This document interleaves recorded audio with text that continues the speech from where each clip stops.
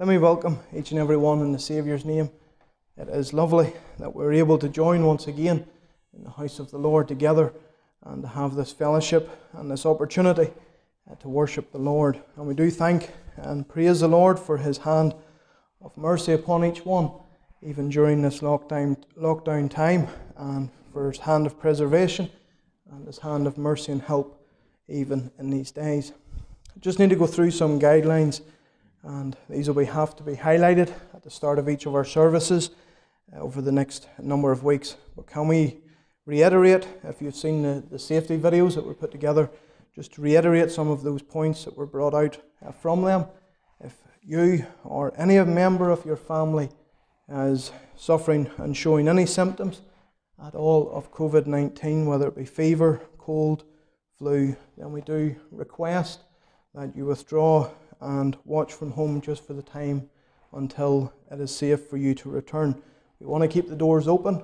We want to make sure that everyone is safe, and the rule, the regulation is that if anyone was to be diagnosed with COVID, then the church would then be closed for a period of 2 weeks to ensure the quarantine time. So if you or any member of your family is showing symptoms, then please, we request respectfully that you just withdraw for that period of time. And then, as you're well aware, we're maintaining the social distancing in and coming in and going out from the church, and I do respect and remember that as well. I want to thank each one this evening. I want to thank our committee as well for their efforts in getting the building ready and even for bringing you in this evening. Can we say that where you're sitting tonight is where you'll be sitting for the foreseeable future? So the hymn books that are in front of you and for you there are the hymn books you will be using in the future to come each and every week. And you are at liberty, can we say this, that each one is at liberty. If you would rather wear the face mask or the gloves at this time, you're completely free to do so. And we are not lifting an offering at any of our services, but the baskets will be at the door on your way out. And can we just say at this point, we'll be mentioning again on Sunday, but we do want to thank those that have been sending their offerings, and those that have been setting them aside, then we encourage you to bring them in the weeks to come. Can we also say that the cleaning rota, for those that are on it, is restarting, but can we say to those that are on the cleaning rota that all you will be asked to do for the next number of weeks is simply hoover the floors.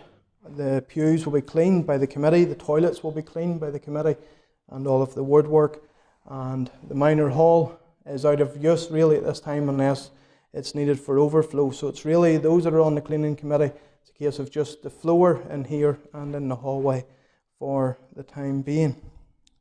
Can we also say just at the end of the service, once our time of prayer is over, then we'll be guiding and directing as to how to leave the building.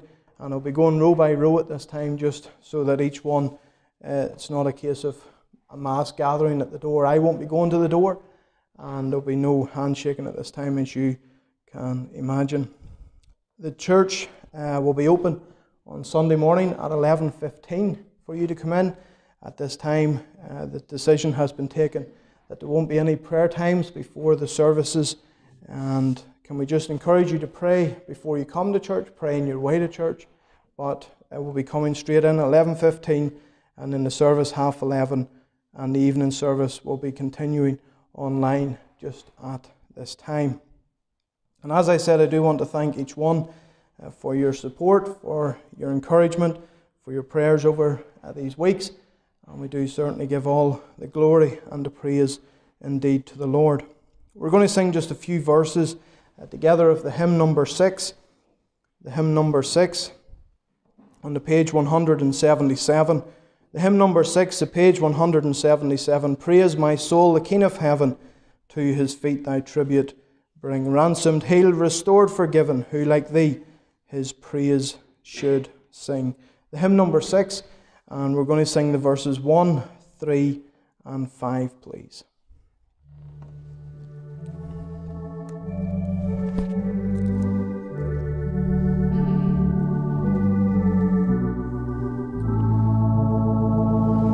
Let's stand as we sing.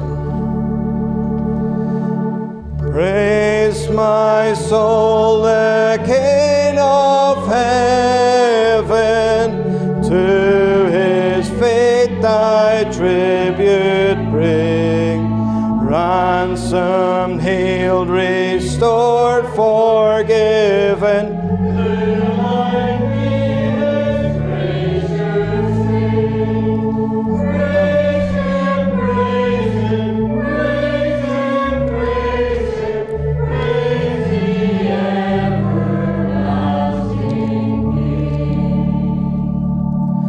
Father, like he tends and spares us,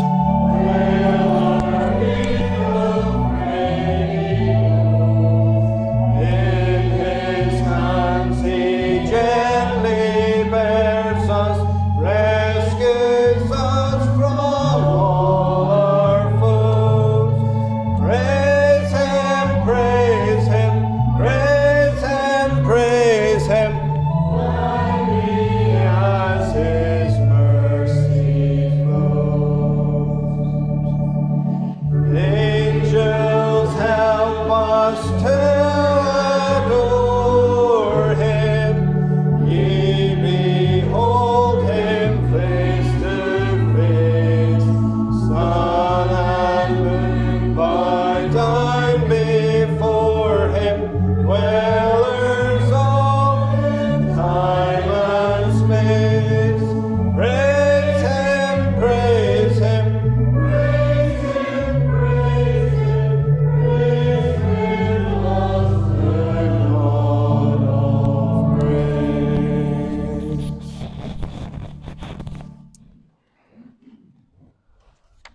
Halfway through the first verse, I suddenly remembered this little lapel mic. It's connected to the camera because then it's going to be uploaded afterwards for those that are shielding and unable to join with us. But it's going to hear only me singing. And I thought I need to get this off and I need to stand like this and sing, because whoever's shielding and whoever joins in at home after, I do apologise that you've had to listen to the first verse of my singing. Whenever we first closed the church for the time of lockdown, and we said that we were going to endeavour to keep the preaching side of things up, some did mention, "Oh, would you not sing?" No. But those poor people that are going to listen in later will have had a glimpse of what it would have been like if I had been singing solos to you every week.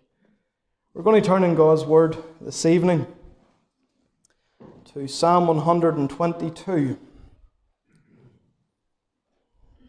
Psalm 122.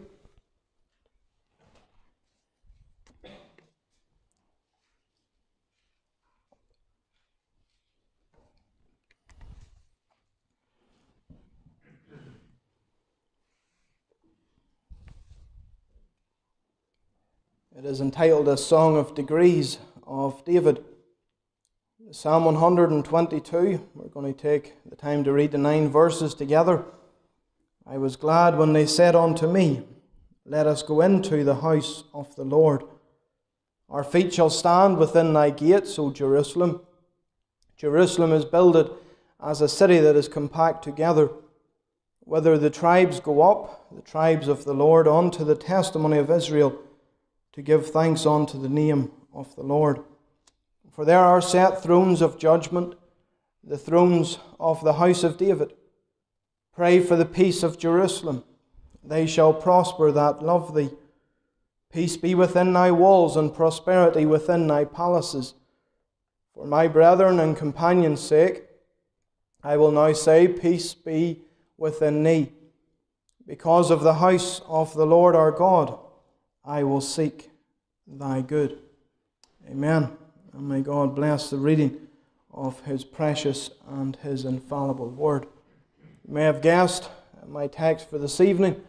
It is the verse number 1, where David, under the inspiration of the Holy Spirit, he says, I was glad when they said unto me, Let us go into the house of the Lord. Simply entitled the message this evening, The Joy of Going to God's House. The joy of going to God's house. Let's have a word of prayer together, please. Father in heaven, We do come before Thee with praise and with thanksgiving in our hearts.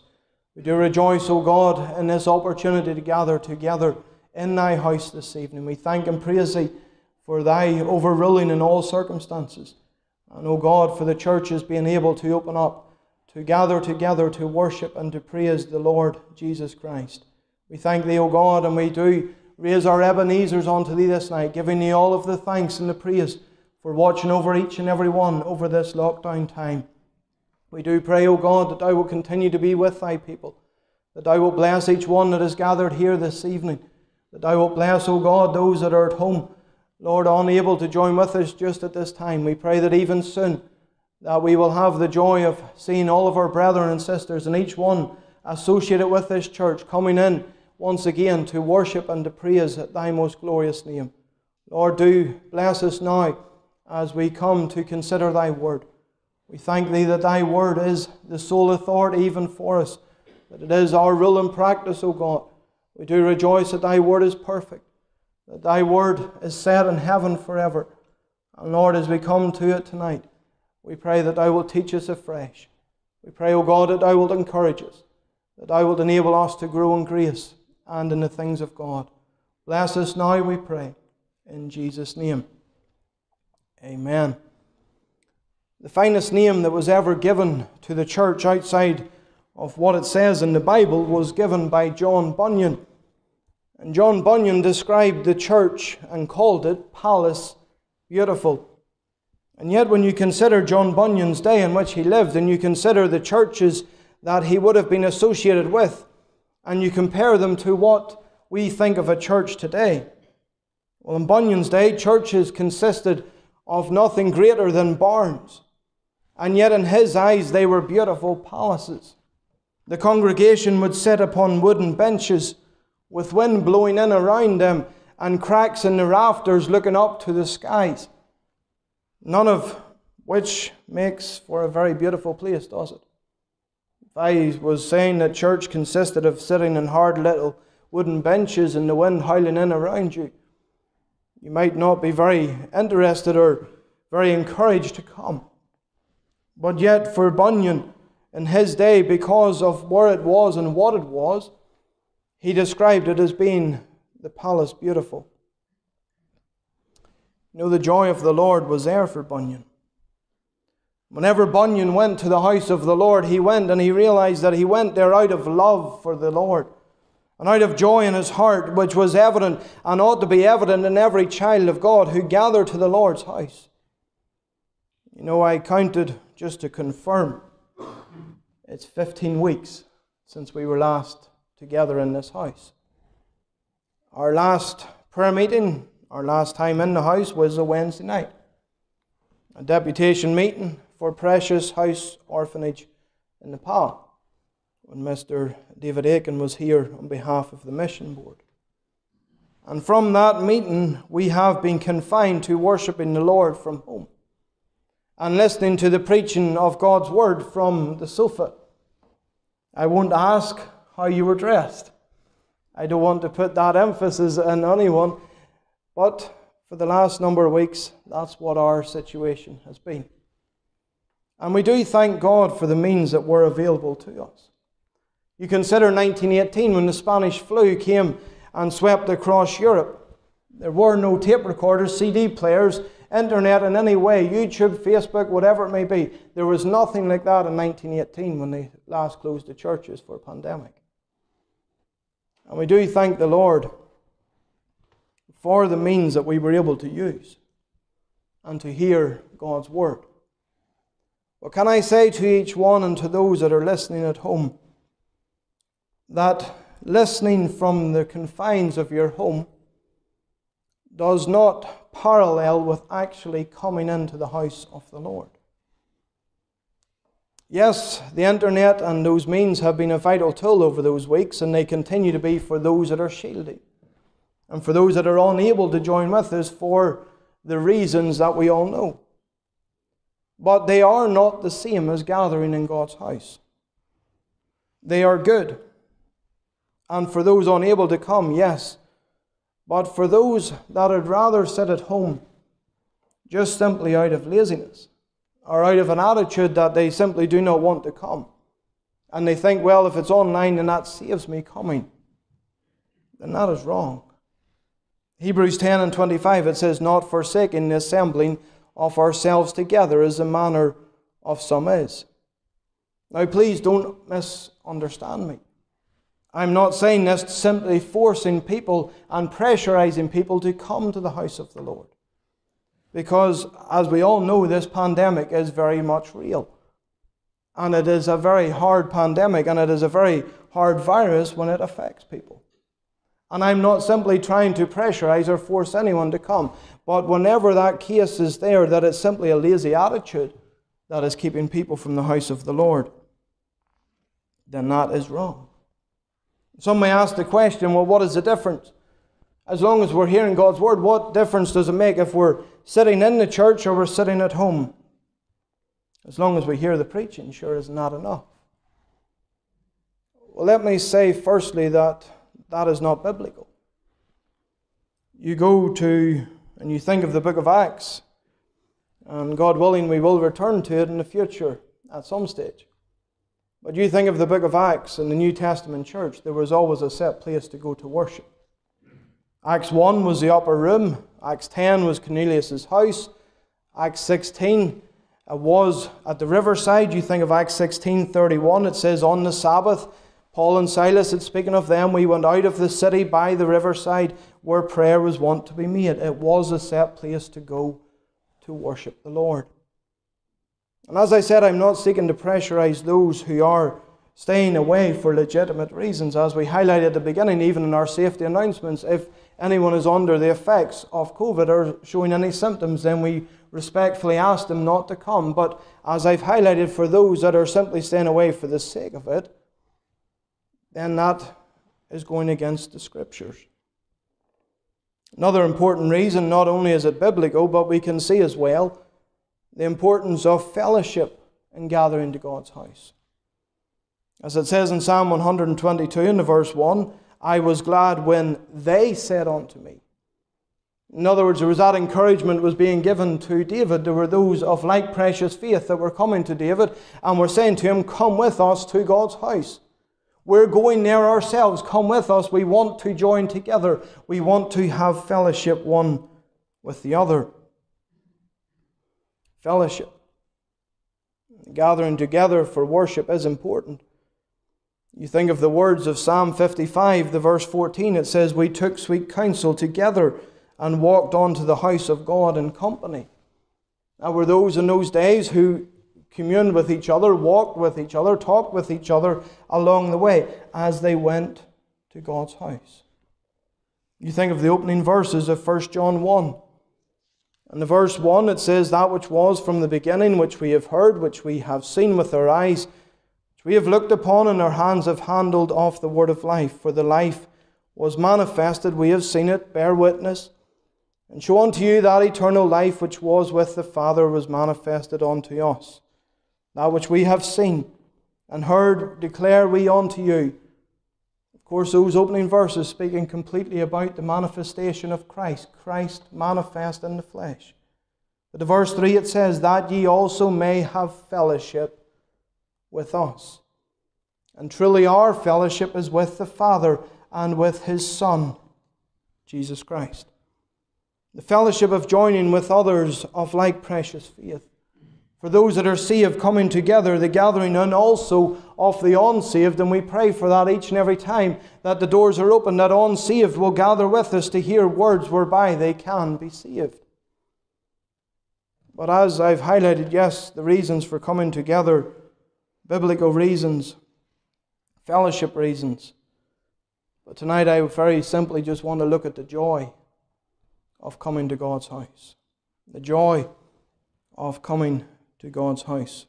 Firstly, I want you to see in the verse 1 the joy experienced.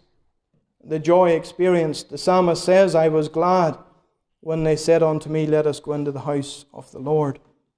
The psalmist here, as he begins his song of degrees, he shows forth his heart. He shows forth his feelings. David's heart was such that he wanted to worship God in his house.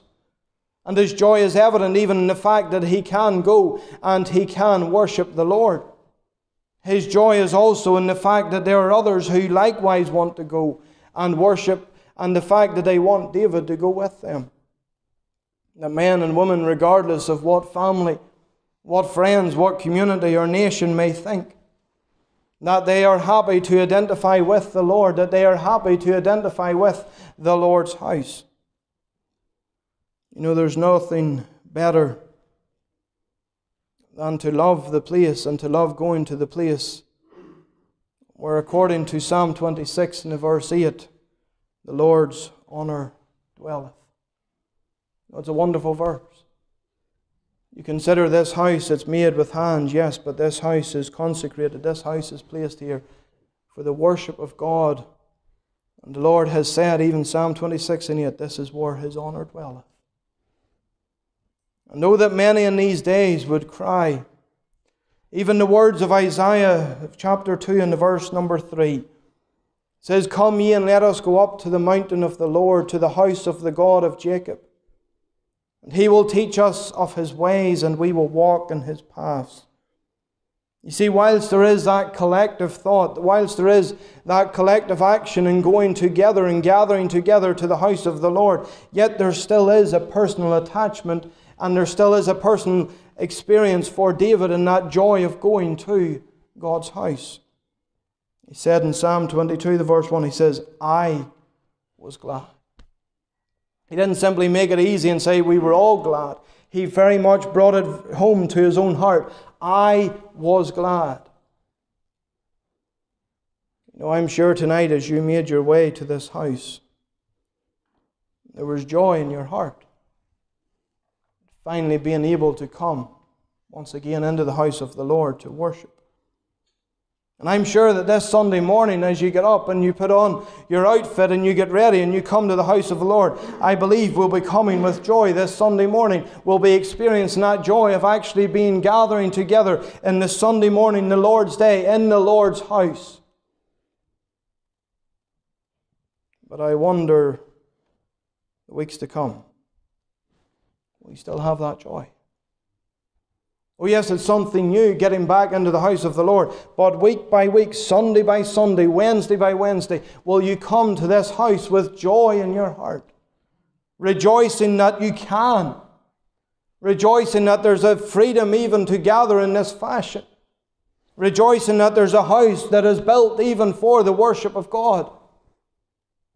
The means of grace that are here in the preaching of God's Word. Not simply gathering here in legalism. Gathering here simply, oh, it's a Sunday, I'd better go. And the laws dictate, I have to go. But rather gathering together with joy in your heart. You see, we don't gather together and we don't expect people to come just because of some pharisaical law. Some stipulation, you must come to God's house. We long for each and every one that is saved, washed in the blood, to gather to this house with joy in their hearts. With a delight as we come into the house of God. We gather to praise, to lift our hearts and our Ebenezers unto the Lord. We gather to this house to remember the death, to rejoice in the resurrection, to rejoice in the salvation that has been so freely given by the Lord to each and every one who comes to Him. Oh, it's an experienced joy that David had. But then secondly, I want you to see that it's also an expressed joy. An expressed joy. He said in verse 1, I was glad when they said unto me, let us go into the house of the Lord. David clearly states it audibly, publicly. I was glad. I have joy in my heart. I am rejoicing that I am able to go into the house of the Lord. You see, David loved the Lord, and therefore he loved the Lord's house. And he loved every opportunity that he had to go to it. I'm sure he kept all of the different law, or the different sacraments, the different sacrifices, the special days in the Jewish calendar. I'm sure that he was there. But I believe that this is a passage that is showing us that others are just simply going to pray, and they come to David and they say, please come with us. And David has another opportunity on top of the regular opportunities, as it were, to simply gather and to go with other brethren and sisters and to go to God's house. It fills him with real joy. It's not some man-made emotion. It's not something that's been stirred up by a crowd or by the world. The expression on the lips of David, it came from a joy that was in his heart. A joy that was unending. A joy that was unchanging. You see, for David, the joy comes as a result of love. A love which was given to him by the Lord. A love which was given to him for the Lord. A love which came from the Lord, a love which returns to the Lord. As 1 John 4 and verse 19 says, we love him because he first loved us. David's expression of joy here in this passage, it comes from the heart of love. It comes from a desire to God to love the Lord's house. A desire to worship and to praise the Lord for all that he has done. You see, child of God, and for each and every child of God, the opening of the doors of the church, it gives each one the opportunity to come and to praise the Lord for what he has done for them individually, for what he's done for families, for what he's done for friends, for what he's done in a community. And brethren and sisters, as we gather in this house and even as we come to prayer this night, may we come with praise and with thanksgiving in our hearts for what the Lord has done. You know, whenever you look back, 15 weeks of lockdown, and you wonder, and you can look and say it was wrong that we were ever shut down, that's the opinion of some. But even through the shutting down, and whatever's right and whatever's wrong in it, and only time and the Lord will know, in terms of why, the reasons and everything that happened. But through this shutting down, men and women across this land and even further afield have heard the gospel for the first time ever. Unsaved. Roman Catholic, Protestant. Church of Ireland, Methodist, Baptist, Presbyterian. All hearing the word of God, not only from this house, but thank God for many other houses of God that are faithful to the gospel. We've also had a request to have a testimony translated into Indian. That wouldn't have happened apart from the lockdown. See, in everything, God is in control of it all. And we may look with the human hand and we may say, well, what caused coronavirus? And what caused, and where were the steps and where were the mistakes along the way that caused the entire world to shut down? But here's the reality, God's in control of it all. And through everything that has happened, God's fingerprint's been right along, because he's led men and women to come in, even through their phones, their iPads, their laptops, and to hear the gospel.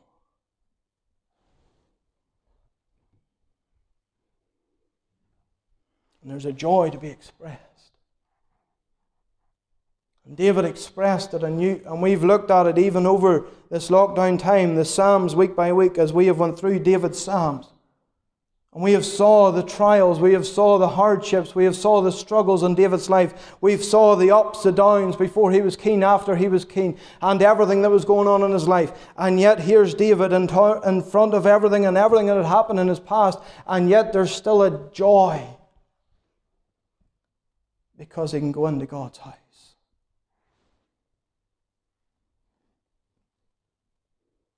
You see, David, that personal aspect again, he's considered the salvation of his own soul from sin. He's considered the peace that he had with God. He's considered the fact he's justified from sin. He's been declared righteous in the eyes of God. He's been adopted into the family of God. He's that promise as well that his home is in glory. And regardless of what happens in the rest of his life, regardless of what happens in the nation of Israel, there's joy in his heart as he goes to the house of the Lord, because he knows Israel, Jerusalem's not my final home. I'm going upwards.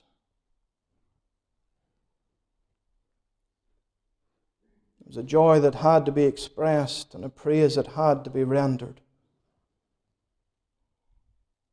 I believe that each and every Christian, when you consider the mercy and the grace of God in your individual life, ought to have that desire in their hearts to come and to worship the Lord. To have that joy even brimming within their hearts.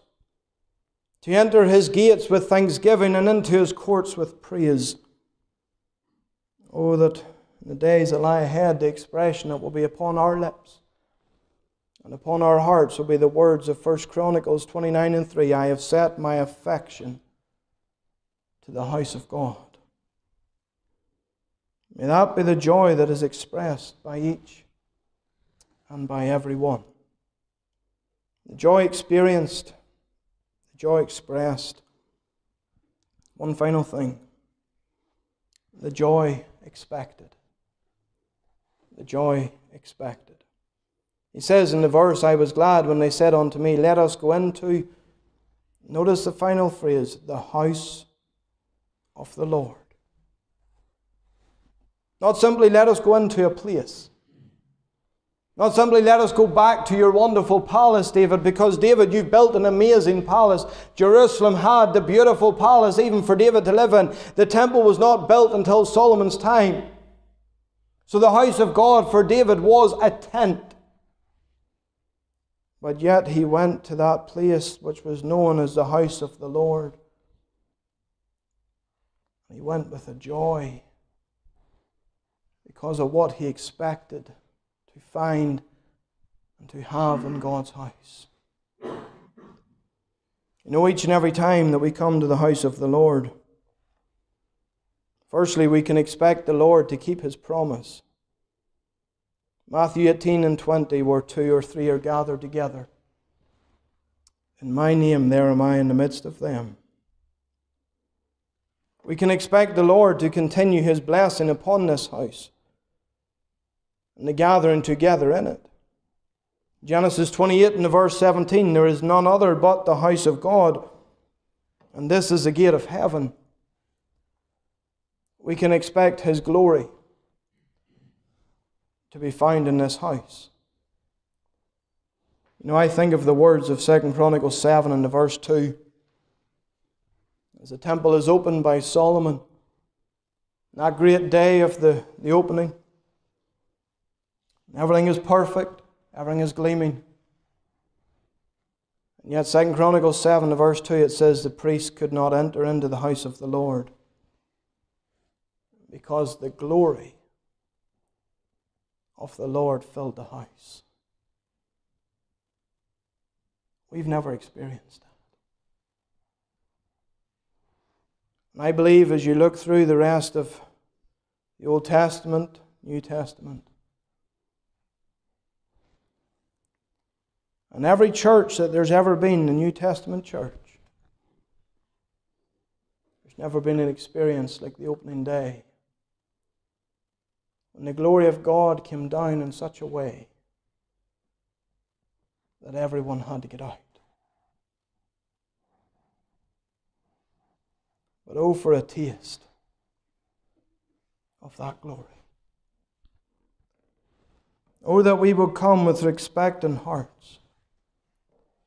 Brothers and sisters, when we gather to this house, whether it be the Sunday or the Wednesday night, that we come with expectation that God will be here. That God will make Himself known in His house. That we will see a glimpse, just even a glimpse, of the glory of God. That we would feel His presence. That His presence would be such a real reality to each one. Expect His glory, expect His presence, expect His joy. Isaiah 56, verse 7, it says, even them will I bring to my holy mountain, and make them joyful in my house of prayer. And tonight, in the days ahead. Each time that the Lord affords to us, each opportunity that we are given, the providence of the Lord to gather into His house. Child of God, come with gladness. Come with joy. Come with praise. Come with hearts that are open, receptive to God's Word. Come rejoicing, and then leave rejoicing. Come expecting, and then leave praising. There's a joy in this house. And there ought to be a joy in our hearts to come to this house. And if anything through this lockdown period, may it never be the case that we take coming to this house for granted. It never be simply, oh, we'll go next time. Or we'll go next week. But rather may it be the case, the door is open. The Lord is there. I'm going. With joy. And with praise. And with thanksgiving. May the Lord bless His word to each and to every heart for His name's sake. Amen.